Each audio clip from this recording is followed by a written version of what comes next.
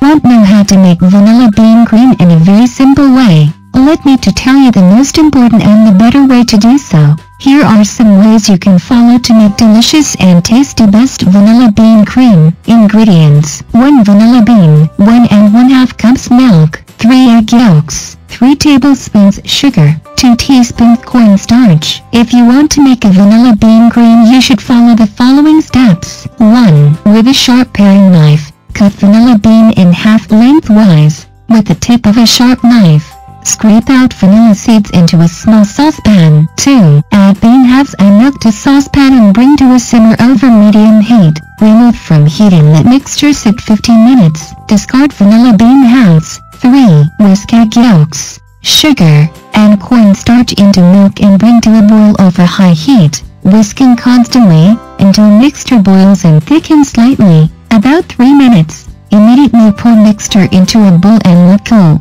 stirring occasionally to room temperature. For extra fun, try adding up to 2 tablespoons brandy or liquor to the bowl as cream cools. I hope you enjoy watching the video about how to make vanilla bean cream. Subscribe to our channel and learn more about new things. Thanks for watching video. Subscribe, comments, like and share. Thank you.